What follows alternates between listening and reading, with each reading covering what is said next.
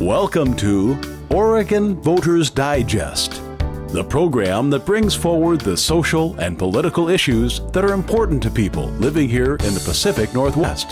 And now, your host, Bruce Broussard.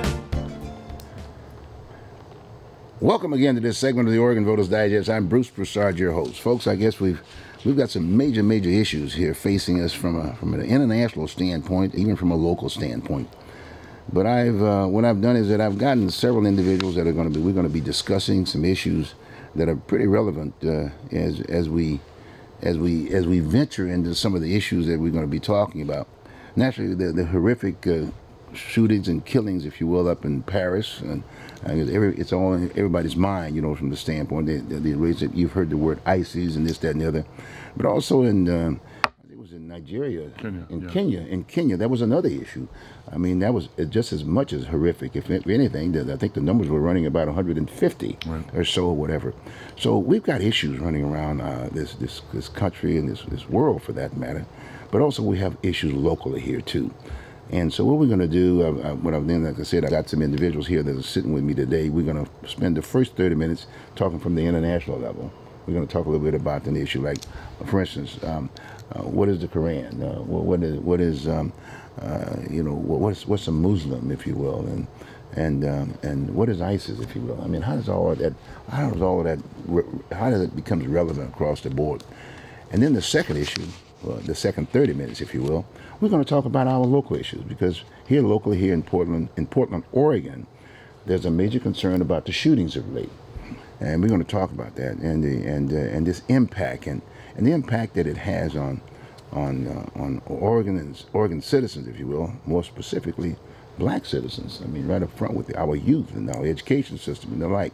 So sit back, relax, and take note of what we're going to be doing. We're not going to open up any calls, if you will, but we're just going to be giving you the information, and we're going to educate you. And hopefully we can get this all in an hour's time. We're going to, the first 30 minutes, we're going to talk about it from a national perspective.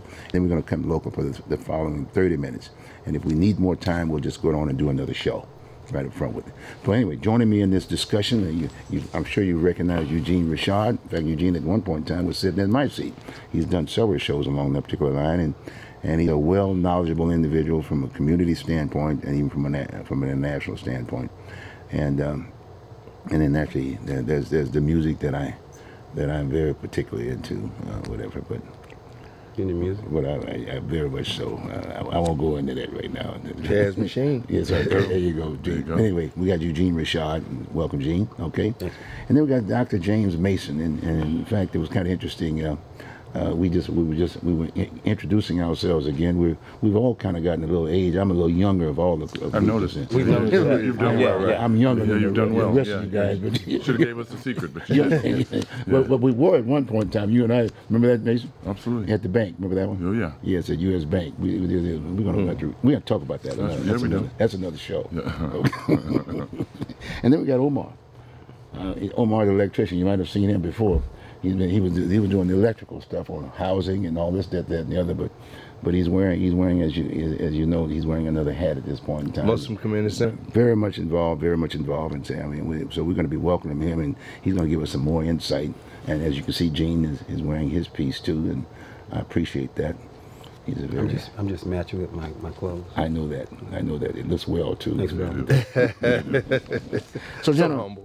So gentlemen, as you know, this is sort of like another informal deal, but we're trying to get a message across. People need to be informed. They need to educate. In all due respect, folks don't read the newspapers anymore today. People naturally, some of them listen to radio, but now it's a visual deal. We've all got smartphones now, and everybody's got their own media. And, you can say anything you want to say and this, that, and the other. And it's pretty well horrific. And whether or not folks as a whole can grasp that, we're really still in a stage that where do you go with this piece? How are we going to get this stuff back together, So let's start off with something right now that's we got a political, we got a presidential election going at this point in time, and we've just recently got off an 8-year president. Well, we got one more year with the first African American black president and then a lot of folks don't understand what the difference in that piece aspect of it. But that was horrific in its own self, because that was something newish, and some people don't even realize it's happened. Really, some people really don't understand what that was all about, if you will, and the issues that we've had around it. But we can talk about that part.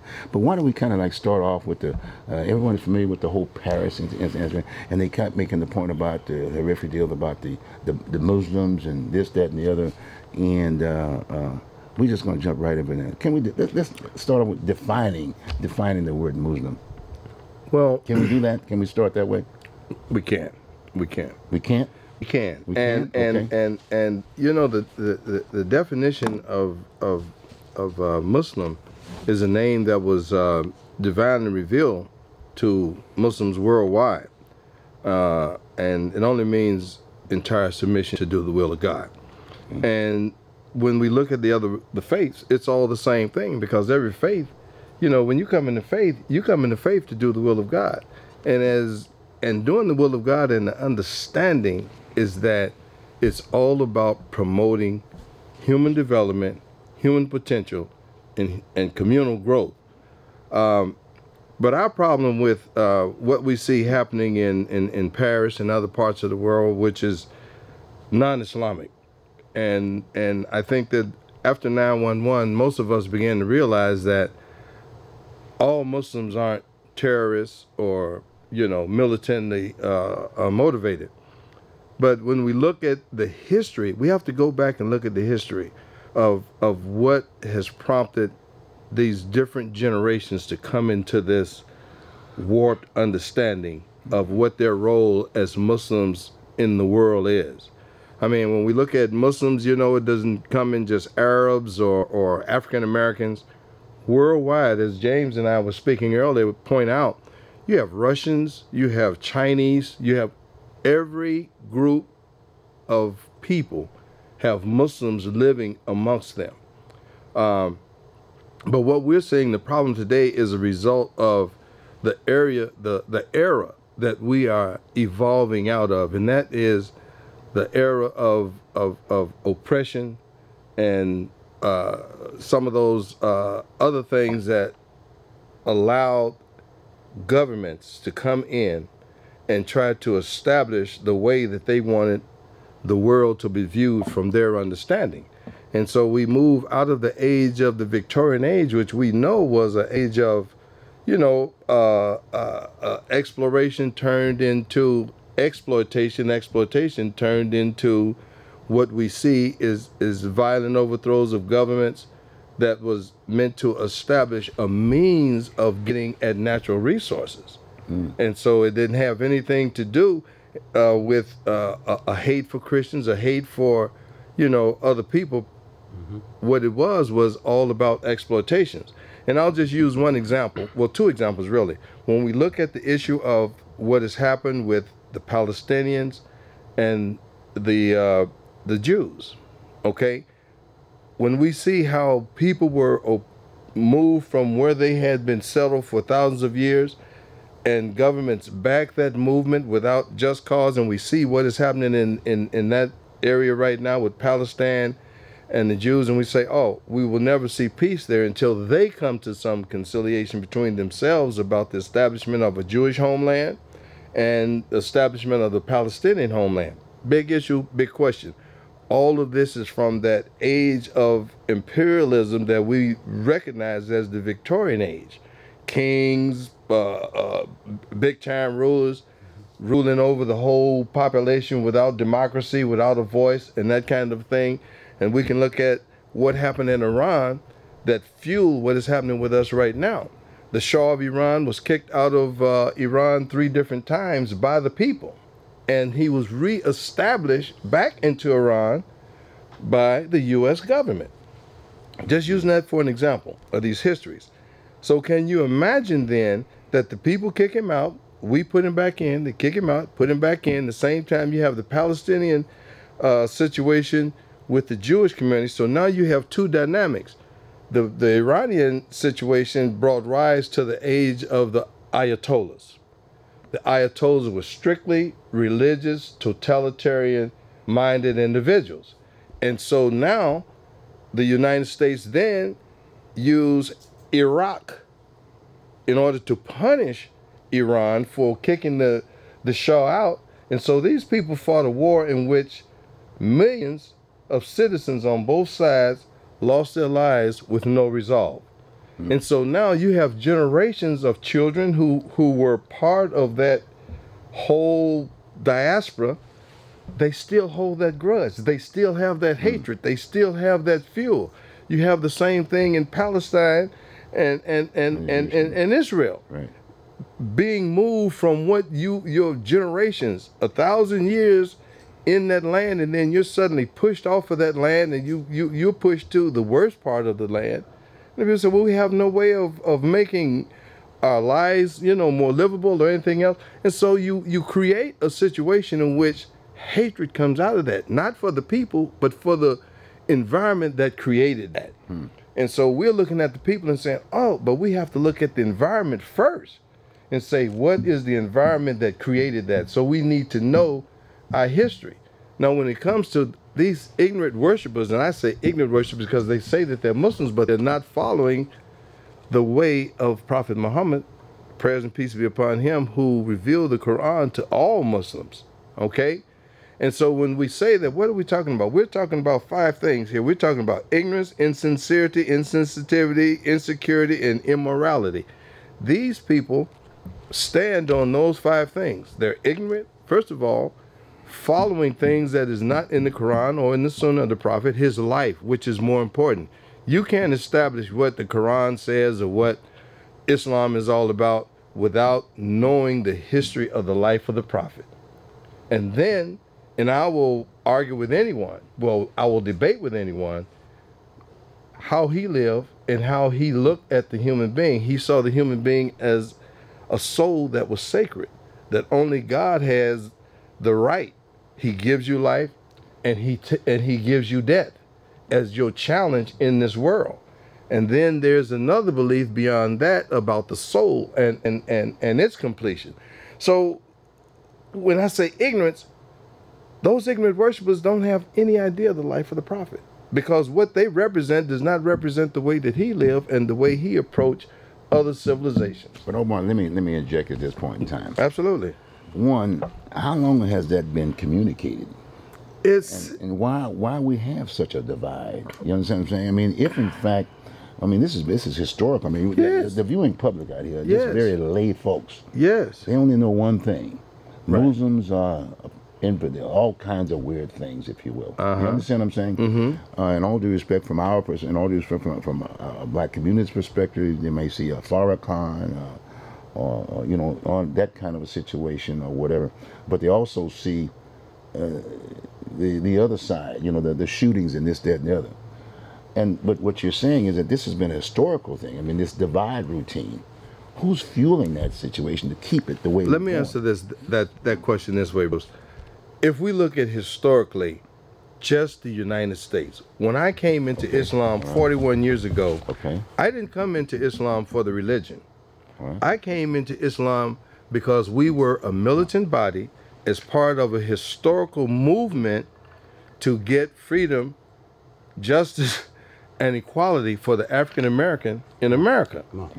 Along the way of this path of militancy, I became knowledgeable of the religion of Al-Islam, and I saw that when Elijah Muhammad, who made his mistakes and everything else, but he was part of a historical line of militancy to establish a just and equitable life for the African American, for black people in America. That relates. We have moved from that era in this country to a conciliation between blacks and whites and an understanding of what the religion is all about.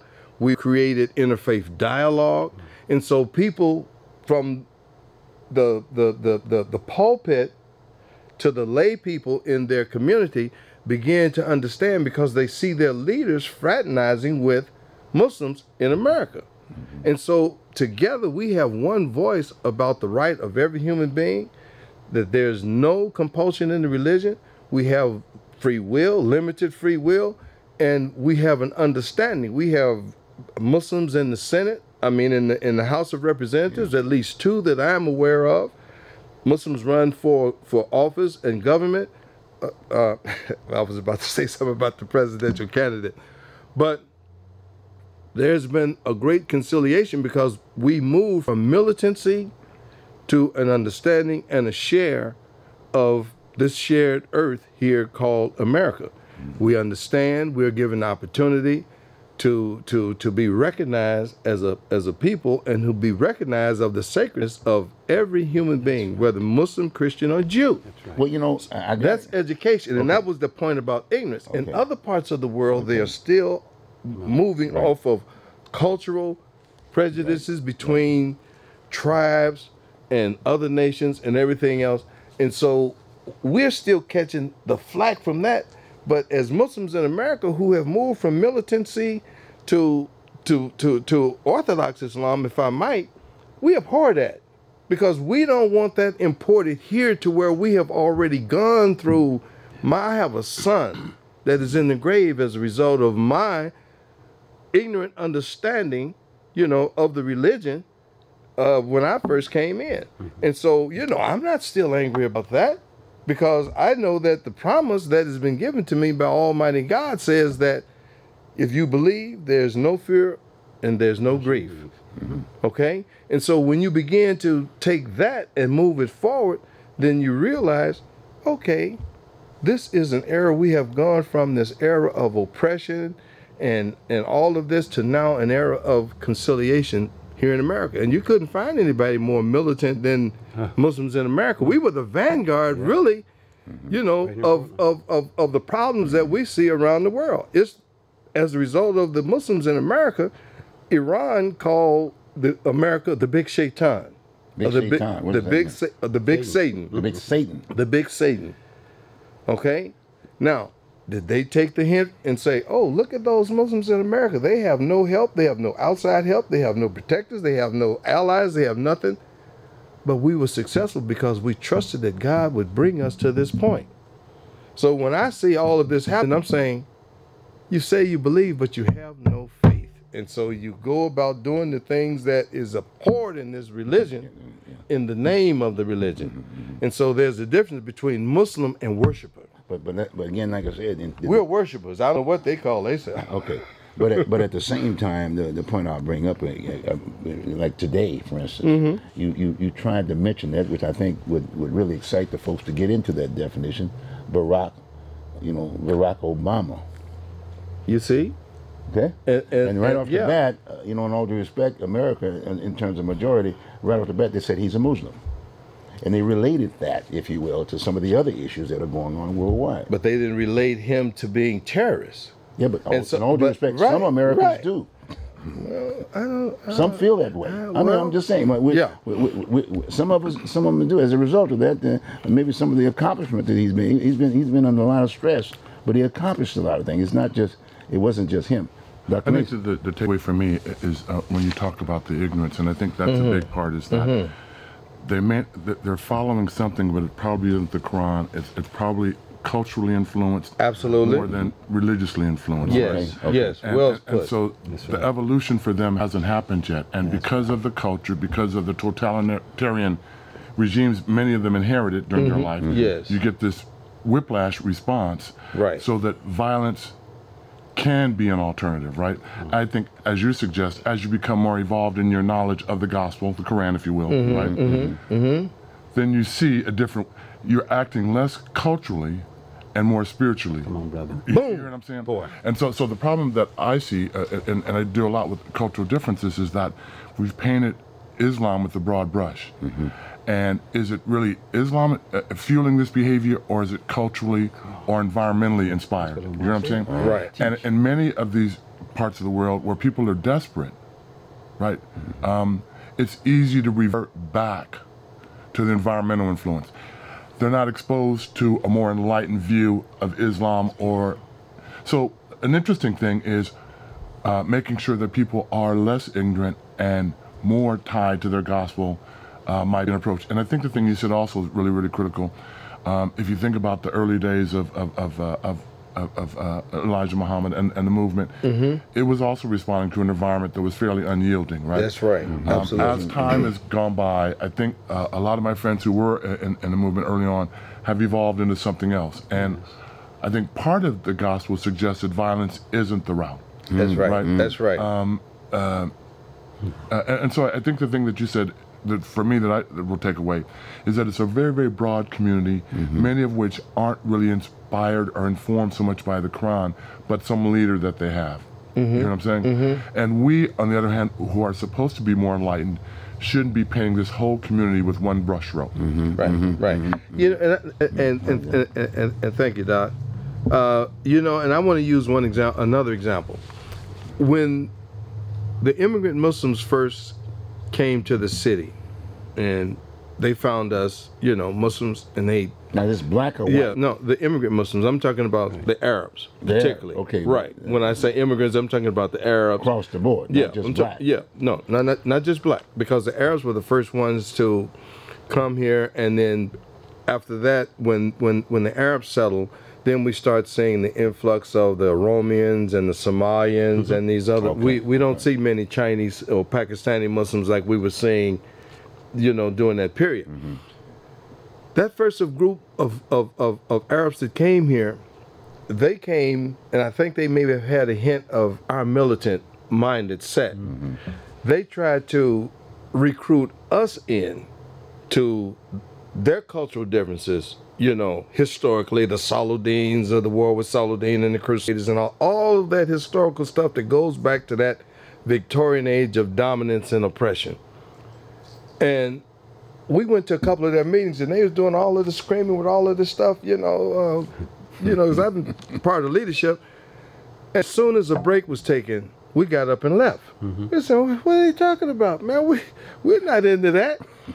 It took us about 10 years to get them to buy into, you know, that non-militant minded attitude. And when they saw us putting the flag, the American flag on our newspaper, you know, they were like, you guys are disbelieving. What are you doing reaching out for Christians and Jews? You know, as soon as 911 hit and they saw how a government could really come down on non-American Muslims, they say, oh, we think we better adopt the mindset that they have and find out what it is that has allowed them to live in America in peace as contributors rather than living as offenders. Now make that clear to the viewing audience. Now we're talking about the black and the white situation, right? There was another, this entity was over here, but black folks were here. Yes. Right? With the flag. Right. With the flag. But they tried to, but when media came out initially, it was, i.e., the black issue. Yeah. Well, I mean, I'm just throwing it out. Well, when we began, we were militant. We were. It was a black movement. Yeah, it was a black movement. Yeah, it was a militant black movement. Like I said, I came in for that, and along the path of being involved in that, I found the spiritual and religious message that was actually in the religion of Islam, and I thank the late Imam W.D. Muhammad, who was a member of the State Department for 20 years before he retired in his death, who brought us into the mainstream with a different understanding. And his first thing that he told us, he said, don't start imitating the Arab or you will be back in the same situation you just came out of. It won't be sustainable. It won't be sustainable. The problem with the violence is that it's not sustainable. I mean, it fuels the war machinery, if you will, but it's not sustainable. And so what I would also suggest, and correct me if I'm wrong, in your early days, you were younger. Yes. And one of the interesting things about youth, Vietnam veteran. one of the things about youth is as you get older, right, I think you mature and you look for sustainability. You look for what's going to work, right? Absolutely. And the interesting thing is we got to share the planet. And we don't want, our things that we want in life aren't that much different. We want our families to be successful. We want our children to do well. We want our community to be safe. Right. It's not really rocket science, right? That's right. That's right. What we want in life isn't all that much. And so for me, like I said, the interesting thing is when you're young and you don't know and you don't have and you feel a sense of desperation, it's easy to put ideas of I don't want to just say violence, but a quick remedy or a harsh remedy without thinking that if I win, you lose, and unless I eradicate you totally, you might come back. So it's not sustainable.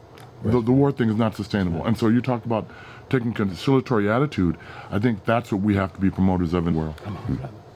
You're absolutely correct. And the thing is, if we go back to that point, education, because and to this day, I am still amazed at how many Muslims that have come into this community who can recite the Quran in Arabic and have very little knowledge of what it is that they recited. You're talking about black folks. No, I'm talking about the Arab population now, where we see a lot of this. We don't see Pakistanis involved in this. We're talking about mostly the Arabs, the Iraqis, the Iranians, and I'm not trying to make it sound racist, right?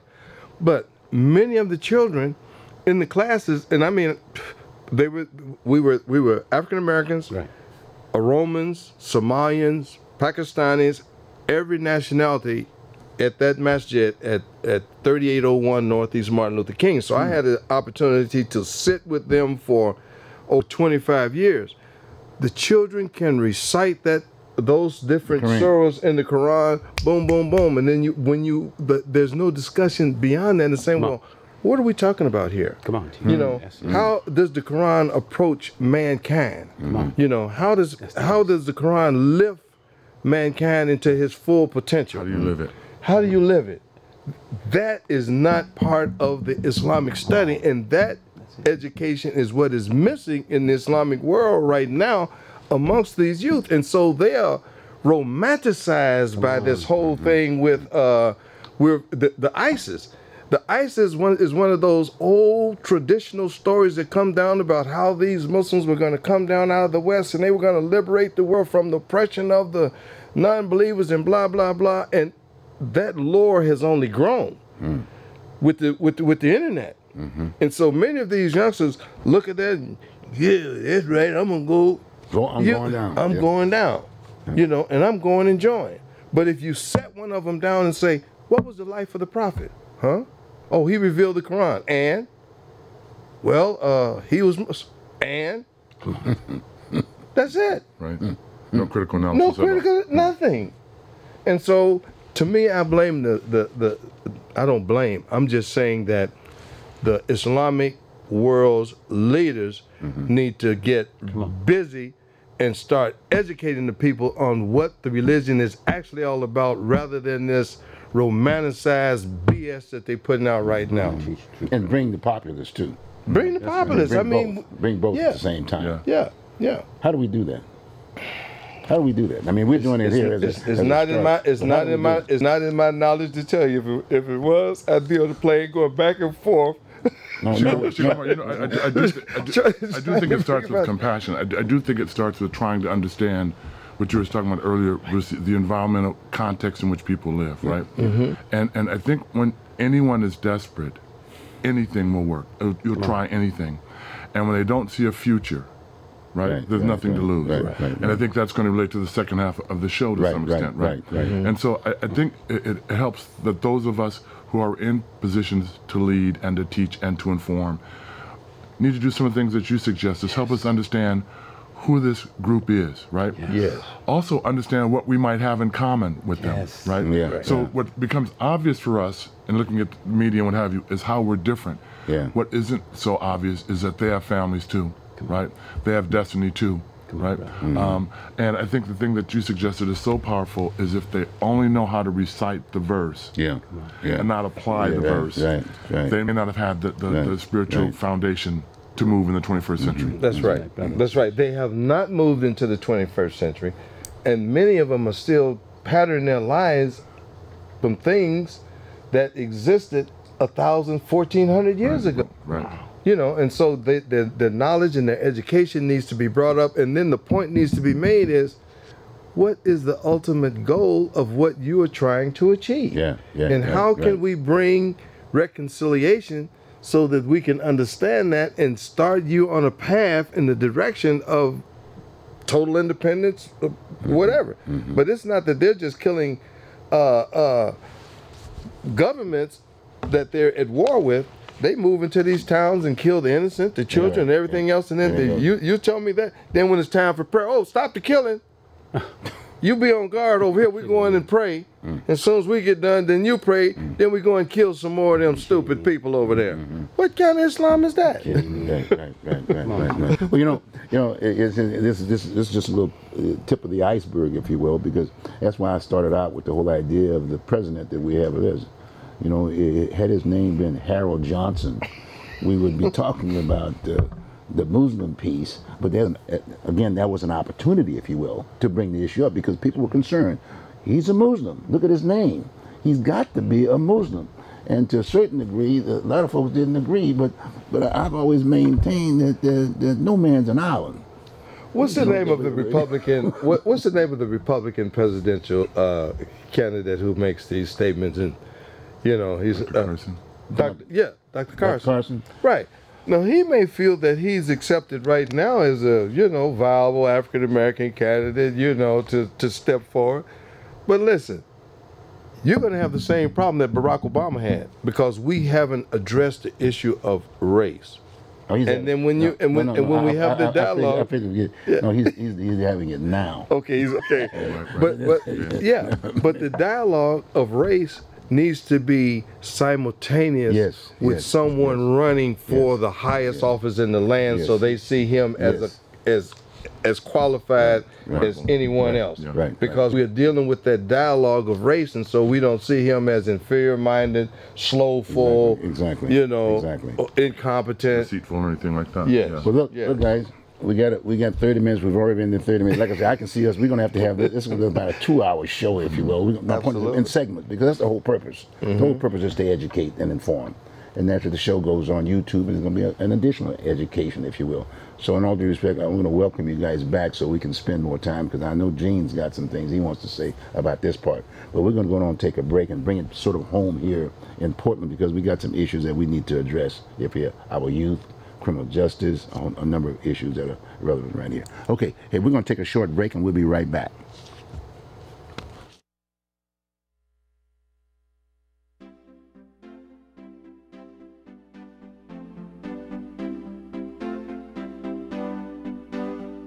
You are watching Oregon Voters Digest.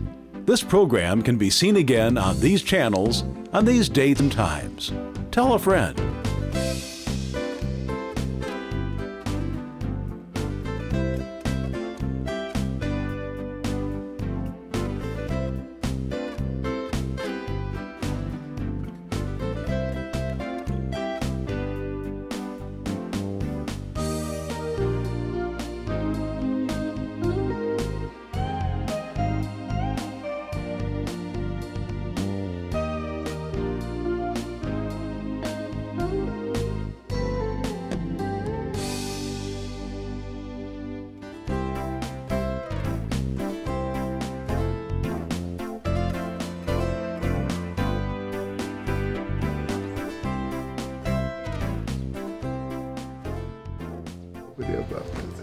Welcome back to this segment of the Oregon Voters Digest. Again, I'm Bruce Broussard, your host. If you missed the show, you may want to just check out the schedule. You can pick it up on YouTube on the Oregon Voters Digest, okay? And so now we're going to go into the second half, and we're going to sort of bring it home. We're talking about the horrific issues that are in Paris and all over the country for that matter. But we're going to bring it back home here. We got some issues here in the Portland metropolitan area in Oregon, but Portland maintained which is sort of recognized as where the African American community exists, if you will. And there are many issues as a result of that. I mean, we've got the shootings of late. That's our horrific piece right now. Young black males, and they've identified them that way. Gang members, and whenever you say gang, it's black automatically, but realistically, that's another education piece that we need to talk about. As far as I'm concerned, is that we've got 3 segments within our society. We've got the initial segment, which is phase 1. That's the youth area, where you basically learn the issues and whatever, and then you get the best education there is, etc. You consider the youth during that particular time in those formative years. At the end of that cycle, normally you're an adult. Normally we use the number 21 or something of that nature. Then we're an adult, and then we go up to the point we say about 70 years old, senior citizen. So that middle section is the one where you have to go to work. Yeah. You have to eat. work, You have to eat, and you got to. If you don't eat, if you have no way of eating, you're going to be in that criminal justice system. And then hopefully we got some. But my point is that you're eating in this area here, but on both of these other ends, you've made it to the homeland. If you got to be 70 years old, you shouldn't have to be worrying about a roof over your head and medical and food and this, that, and the other. But my point is that that's the segment we're talking about. And the concern I have is in regards to the whole issue of this issue of gangs and that direction aspect of it. If they're in this area over here on their front end during those formative years, they're youth. They're youth. Now, if they do all these different kinds, they're still youth. But if they carry over as an adult, then it transfers into an adult. And then you handle it that way. But you just can't keep calling them youth because they have no chance. And all of a sudden, they become not only a distraction, but it's a hindrance now on this issue here. These folks have to be, i.e., geared towards eating. You got to work in this section. I want you to have a job. I want you to, et cetera, et cetera, et cetera. So I'm going to throw that out there from the standpoint of saying, we use the word gang members because, as you know, it's gang all the way up. It doesn't stop. I mean, the senior citizen can be a gang member. Well, they're cliques, right? Yeah, go on. They're cliques. They hang out, right? And we hang out, right? Yeah, right. And culturally, for African Americans, if you will, and a lot of other groups, they click, right? As teenagers, we would have hung out on a Friday, Saturday night, sitting on someone's porch singing, right? What you find now are kids are so exposed to market influences, right? They gotta have the shoes, they gotta have the gear, they gotta. No means to getting that. I remember back 30 years ago, maybe longer, when the community was at its most vibrant point. You had employment programs for youth and adults, right? As those programs have died out, and as we've seen people experience issues in finding gainful employment, if you have a family, you're going to provide one way or the other. Going back to the thing we said last segment, people feel a need to provide one way or the other for theirs. Not rocket science, that's universal. So often you see young kids who see no way out, no way of getting the shoes, let alone milk for my baby, let alone milk for a roof for my baby's head, right? But I can engage in illicit activity and nickel and dime my way through. And they see a few success stories where people have blown up as a result of engaging in illicit behavior, when in fact most people that engage in illegal pursuits end up making about minimum wage, right? That's right. That's funny. And you have the risk of someone putting a bullet in you, whether it be your neighbor, someone who used to be your friend, or law enforcement.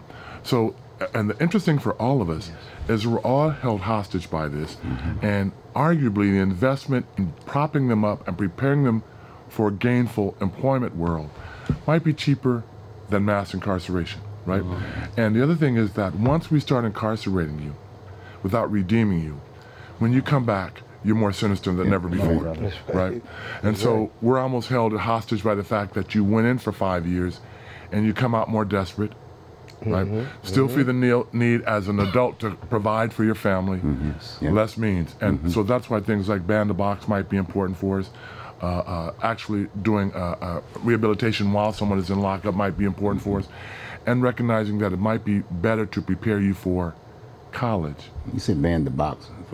Making sure that when you check an employment thing, that if you have a crime that's not related to your level of area of employment, then you shouldn't have that haunt you after you've done your time and paid your dues to society. So we find that we're actually criminalizing a whole generation of young people that might come back to haunt us in numerous ways. What's interesting, we both work in the area of health, and a lot of communities are starting to recognize that the idea of gangs or gang activity might be a health issue, right? That has actually impact on communities in terms of resources that could be spent on positive pursuits are now being spent on incarcerating you and monitoring you. So it's bigger than Portland, absolutely bigger than Portland. And I'll go back to the educational piece. Is your destiny to be a banger, right? What does it mean to be a young African American male? Should you participate in, and I'm saying you should click up. We would have clicked up, we would have hung out as young bucks, right? But we wouldn't have banged. We would have probably cut grass, we would have probably washed cars, we would have probably become, hopefully, apprentices and electricians at some point in our lives.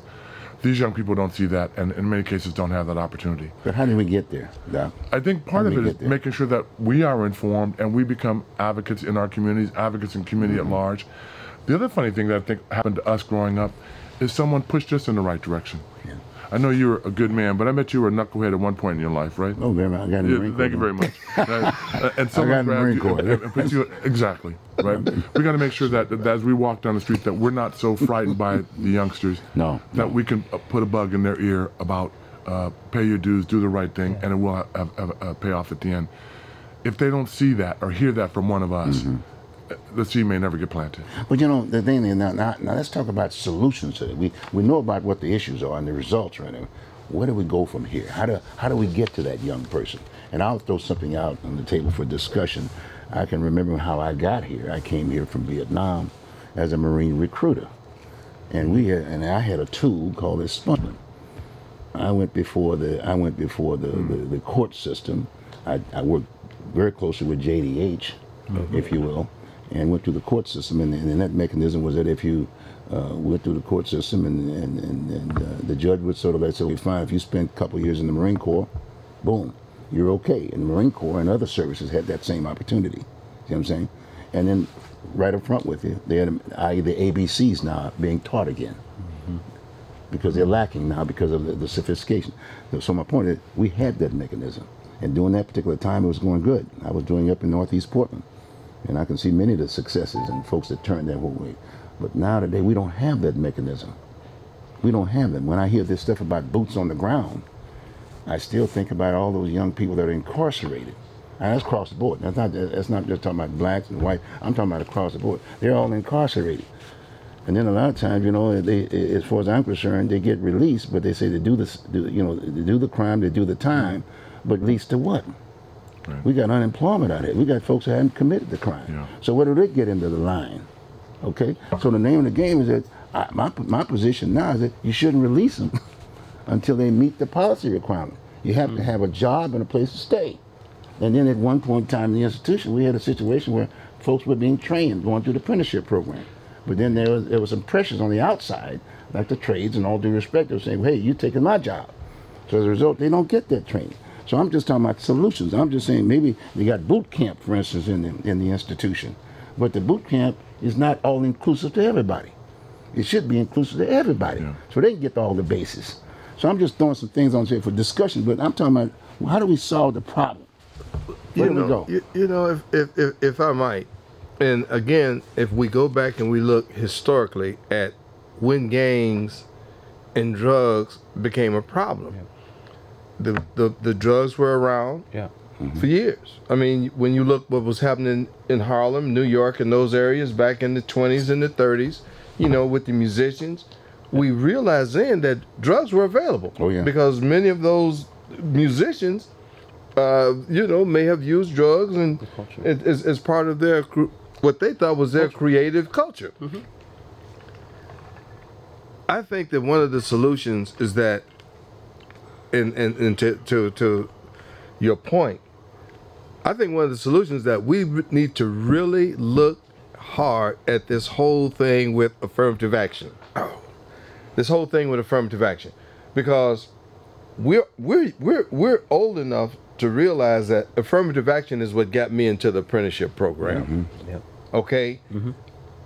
Here's an angry young man come back from Vietnam. I got all this on me. I'm gonna join the Nation of Islam. This whole thing, but the opportunities was there, allowed me first of all to say, hey, wait a minute. Now I've got to, if I can just channel this anger, there may be an opportunity for me in this affirmative action program. And we look forward to finding something that the government had opened a portal for us to get involved with in terms of employment, to be able to take care of those families and all of that. And so we had less drugs and we had less gangs. You know, I look at it. You were prior military too. Well, I was prior military, but I'm talking about for the common guy that was out there. You know, a lot of guys didn't make the military, but went into these different programs as a result of affirmative action, because across the board you had to allow that oppressed minority into the mainstream. And so when I had that view of the mainstream in front of me, then that was the direction, that was the path that I took. For you see my opportunity. education, I saw opportunity. Yes, go Once ahead. you see opportunity and you have a future, there's something to live for. Yeah. Yes. Right? Yeah. There's something to live for. Right. So no, we can't go drinking this weekend. Right. We can't go engaging in illicit activity. I have a future. I have something to live for. And so I think that's the area you were talking about. That's the area. Was even though there were drugs aren't new. Drugs were here then, right? Right. But the idea was, hey, you know what? If I go to school, I can do this. If you look at college enrollment at the time you were talking about, it was booming. Booming. It was on the Yes. ascendancy. Yeah. If you look for gainful employment, it was on the ascendancy. Yes. Yes. Now we're seeing this, right? Yeah. And so, and if we don't know or recognize that I have something to live for, then why not let's go drink and drive? Why use seatbelts? Why not engage in risk-taking behavior? So what I see with a lot of young folks who don't see a future, right? There's nothing to lose. There's nothing to lose. One of the things we found out in health, understand this, one of the things that will reduce teenage pregnancy for women, young ladies, is if they see themselves having a future. Yes. Right? And so one of the things that we're doing, been done in public health, is making sure that you are inspiring young women toward gainful careers, college education, in which case, then I'm not going to engage in unsafe sex. I'm not going to engage in premarital sex. I'm not going to. So I think for a lot of the young folks that we see, they're responding to their environmental cues. They see no future. So there's nothing to lose. So let's go sell drugs. Let's go rob somebody. Let's go hit somebody in the head. But what I think we saw back in our era was that there's a chink in the armor, there's a crack in the door, I can get through, I'm going to pull you. Right. Let's leave this negative stuff behind. Right. Right. But again, it's the same age. Right? We had this other piece about it takes a village to raise a child. But then on this other piece, oh gee, I'm really good. I'm really good. Sorry about that, guys. It's your show. You can do that. Yeah, you can do it. The days are going to get me. But anyway, there was we had this piece about it takes a village to raise a child, but we grew up in that particular era. But then on the other piece, I had this other piece, and you had that same piece. I had this military. That was my village. So my point is that if you missed it here, in this other village, there was this other village that was mandatory. During those formative years, everybody had to spend at least 2 years. Bruce, not only you, I'm the son of a Marine, right? My dad was a gunnery sergeant in the Marine Corps I in World War recognized II, it right? when I first met you. Right, and so what I think I learned from my dad, right, was all the kids were his. Yeah, right. But where I grew up, all the kids were his. And so back to our responsibility as folks who've kind of matriculated a little bit through this system, is we got to pay it forward. We got to pay it. We need to invest in the young bucks as well, right? And so we might only have an impact on one or two. And the hardest thing about this, the word or the seed you plant now might not come to fruition for 5 to 10 years.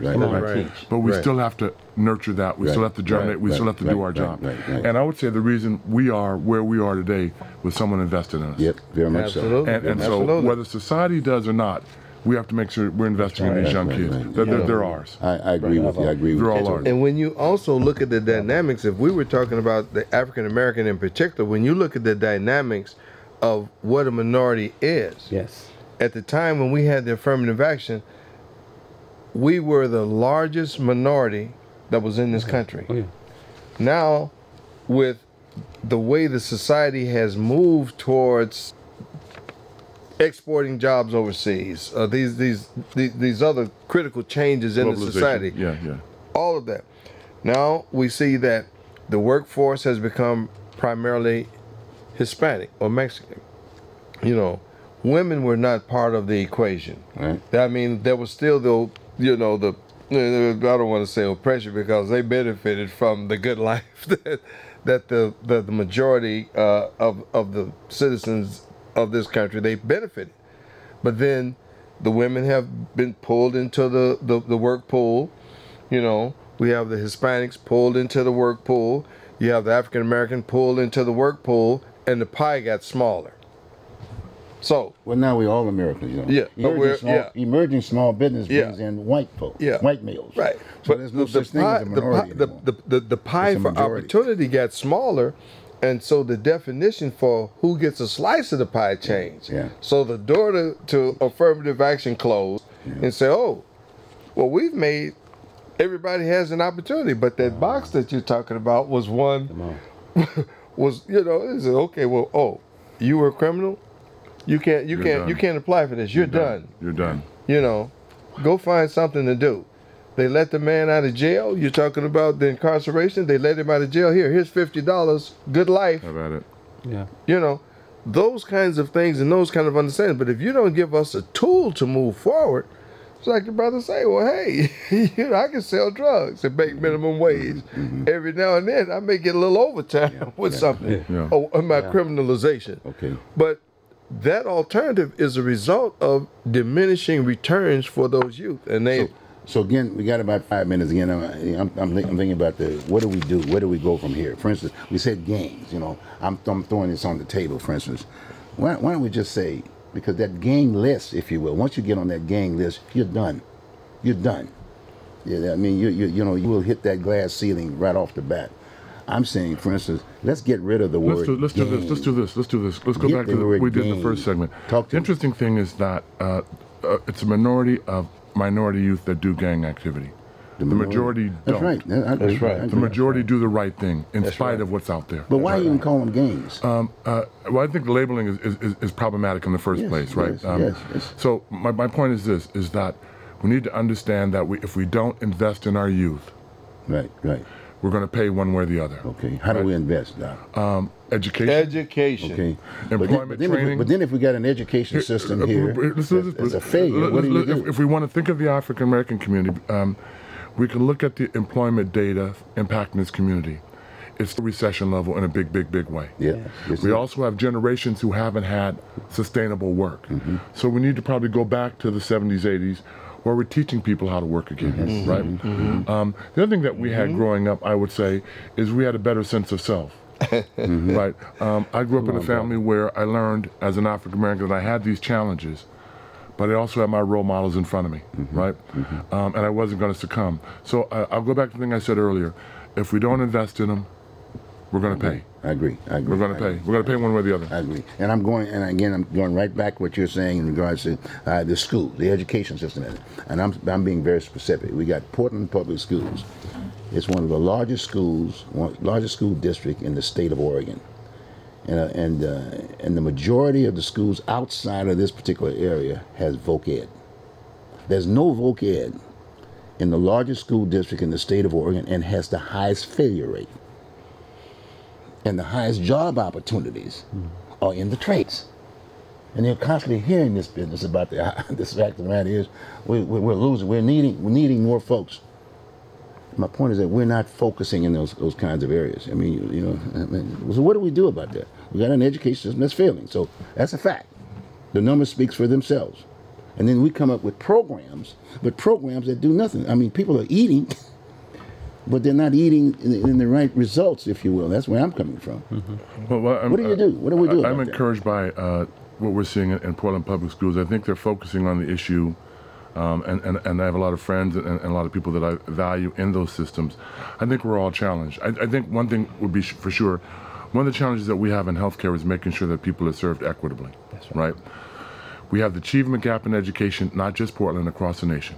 We have health disparities in the health field, right? Yeah. So again, I think that all of us have a role in perhaps being supportive of our school districts, being more active, being more educated around voting issues, and not just presidential elections. I think we have to be more active in our communities. I think we can't acquiesce. And the other challenge is our community's been displaced. So wherever you are in the Portland diaspora, right, we have to come back and advocate for our communities. We can't abandon them. Now you're talking about leadership.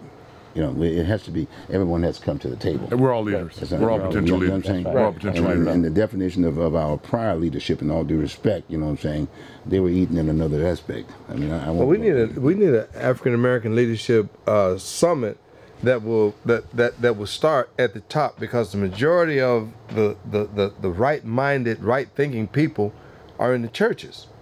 And so the membership of the churches need to charge the ministers and those people said, look, we need to sit down in a group and look at these problems and collectively come up with a solution that we can begin to apply, rather than trying to be the biggest church with the biggest denomination and this and this and that.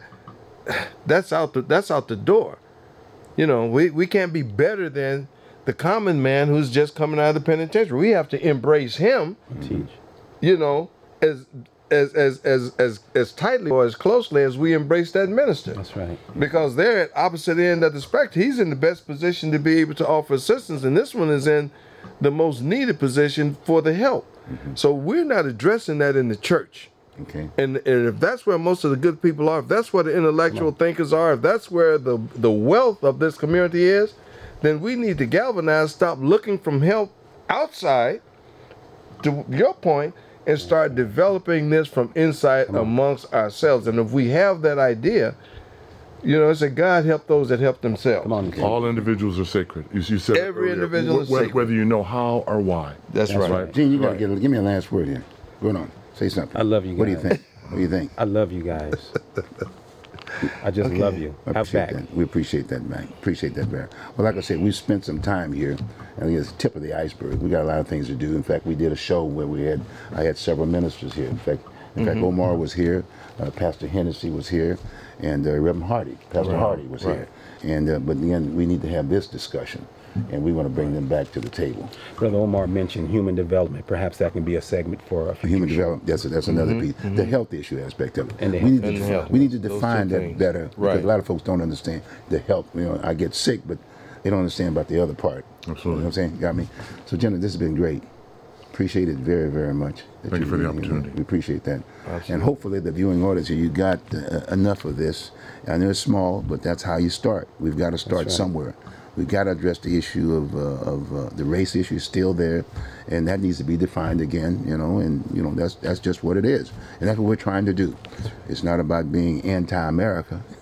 It's about being America. We're all Americans. I don't even want to be called a minority. There's no animal. let's get down. I apologize. We all have to eat. You all have to eat. We all have to work. Not Bottom rocket line. science. Not rocket science. You know what I'm saying? Not rocket science. So, folks, thank you very much. Thanks for being with us. We'll see you next week. Have a good one. Take care. So we just.